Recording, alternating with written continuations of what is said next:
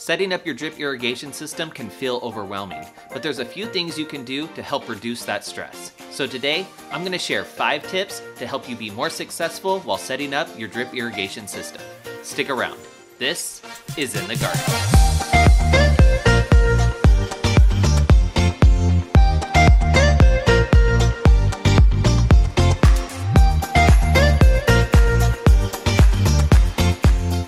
Thanks for joining me. Whether you're a new viewer or returning subscriber, I'm glad you're here.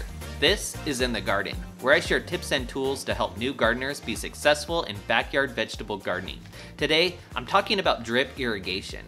I was getting ready to start setting up my drip irrigation system for the spring growing season, and I thought of some tips that I would like to share. They're gonna help make your life just a little less stressful while setting up your drip irrigation system. Before I get started, make sure you hit the like button, and if you're new here, consider subscribing. Now let's get started. The first thing I want to talk about is how do you organize all these drip irrigation parts that you're going to need to set up your drip irrigation system. A lot of them, they come in bags like these, and they're just loose parts, and these bags are not a very good way to keep them organized. I typically, when I first started gardening, I would just throw them in a cardboard box or in a plastic bag, and I would just keep everything, but it was really messy and it was hard to keep track of what I actually had, what I needed, and then at the beginning of the season, I didn't know what I needed to go buy, so it was just really unorganized. So what I found that works really well is using a plastic tackle box tray. These are really great for the drip irrigation parts. They have little compartments. You can put all the pieces into different compartments so you can keep them really well organized. It's really easy to open it up and look and see what you have, so you know what you need to buy and replace, what you need more of, or what you have plenty of. Having your parts in a tray like this is going to make it a lot easier when you actually go out into your garden and start setting up your drip irrigation. It's going to keep the parts not only organized so you can get to them easily and quickly, but it's going to keep them out of the dirt. It's going to keep you from accidentally losing parts in your garden while you're setting it up. These parts are not terribly expensive, but they're not cheap either, so you don't want to just be losing them out in your garden because they fell out of the bag and you didn't see them and they got pushed under some dirt or something.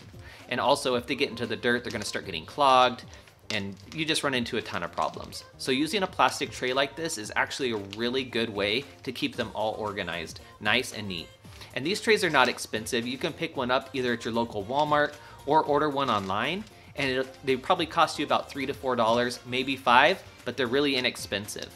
And if you get one like the one I'm using, it has these movable dividers, so you can make the spaces as big and small as you need to fit all the different parts you're going to be putting into it.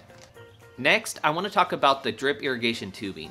One of the biggest complaints with it, especially for people that have never worked with it before, is that it's really hard to get it to go where you want it to go. Because it's been stored in a spool and possibly even for a very long time, when you go to unravel it, it doesn't want to lay out straight and flat. It wants to curl back up, it gets kinked, it does a bunch of things you're not wanting it to do. So it's really hard to work with. Now, a really easy tip to make it a lot easier to work with is before you go out to work on your drip irrigation system, maybe a half an hour or an hour before, depending on how warm it is outside, you want to just take that tubing and set it in the sunlight. Let it warm up underneath the sunlight, and it's going to make it a lot easier to unravel and place it where you want it to be. And if you have the space for it, you can actually unravel it after you've let it sit for a little bit and it's gotten warm. You can unravel it and straighten it out and leave it sitting in the sun just a little bit longer. And then it's gonna stay straight a lot easier, and you're gonna be able to put it wherever you need it to be in your garden without the stress of it trying to roll back up. Next, I wanna talk about the drip emitters. In my video where I talk about how to set up your very first drip irrigation system, I mentioned that I use one size emitter throughout my entire garden. This is a really great tip to help keep it just a little simpler for you.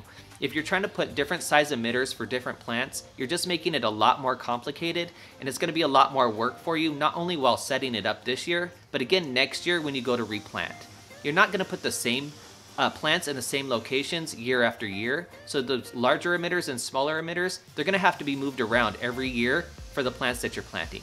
It's a lot easier if you just put the same size throughout your entire garden, and then you don't have to worry about where the different ones are. If you have a plant that needs more water, you can always put 2 or even 3 emitters on that plant to give it more. But It's just a lot simpler than mixing up the different size emitters. Now, if you're setting up something that's more like a permanent garden, not your seasonal vegetable garden, you might want to use those different size emitters because they're going to go in one time and stay there. So that's a better solution for those types of applications. But for your vegetable garden, I definitely recommend one size emitter for everything. Next, I want to share a tip for when you're placing your 1/4 inch line to each of your plants. When you're measuring it out, you don't want to put just enough of the 1/4 inch line. It's fairly inexpensive, so you want to add a little extra to each plant, and it's just going to make it a lot easier for you. Next year, when you go to replant your garden, if you don't plant in the exact same places, those drip lines that you placed this year might not reach if you don't have enough extra on them. So you always want to add anywhere from 6 to 18 inches on each 1/4 inch line to each plant. And it also makes it a lot easier if you have a damaged drip emitter or you need to make a repair. Because you have that extra tubing on there, you can cut it off and not have to replace the whole piece to make that repair. And finally, I want to talk about how you plan to control your drip irrigation system once you have it all set up. If you're spending the money and taking the time and putting in all the work to set up your drip irrigation system, you want to make sure you're controlling it in the best way possible. If you're planning on just going out and turning on and off the faucet every time you need to water, you're kind of wasting what your drip irrigation system can do. I always recommend you use an automatic timer as part of your drip irrigation system.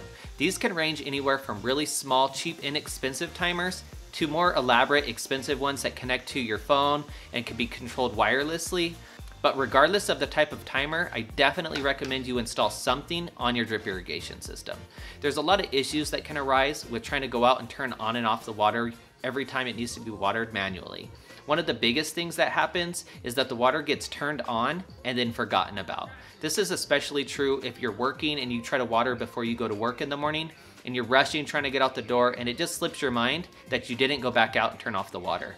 That's happened to me before, and the waters ran for a really long time before I remembered that it was still going and called someone at home to go out and shut it off. You can avoid that by having a timer. Even an inexpensive timer, they're made where you can just turn them on and they will automatically shut off after a certain amount of time.